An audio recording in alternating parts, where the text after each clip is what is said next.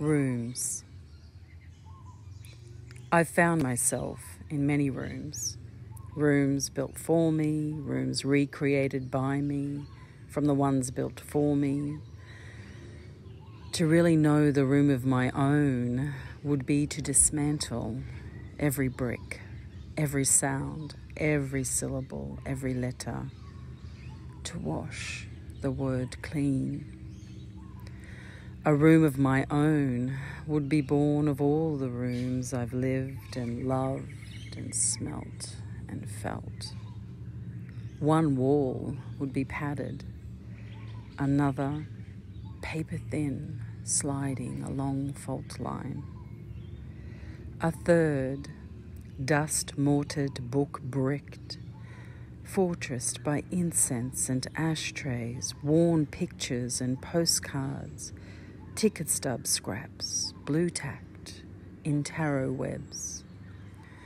And the final wall, a wall of water where I swim on umbilical cord, phantom limb, to reach you, to endlessly reach you. Lung, breath, legs, kicking and screaming, wailing wall. None of them, though, can or could contain the roomlessness of the heart in all of this. Fluid, beating amphibian ghosts.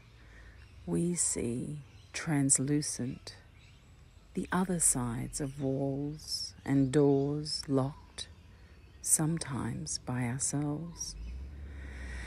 We see the fibre fine that have woven the structures, wall streets, cold walls, border calls, cracked ceilings, stained floors, and laugh at those who cannot see our unweaving eyes.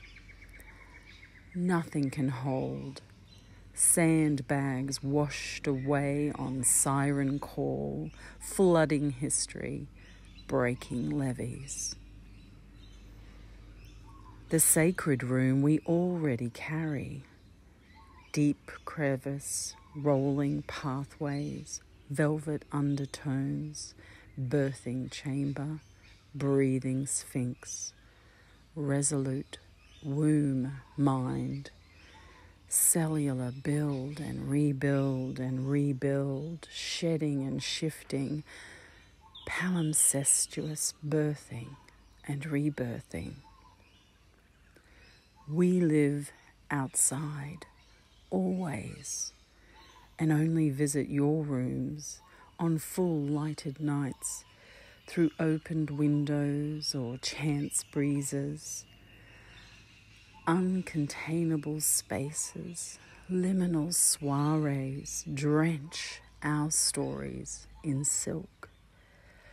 We pen slippery words that dishevel walls, levelling the ground, ready for the pyre, rewriting anew in water, earth, air, and fire.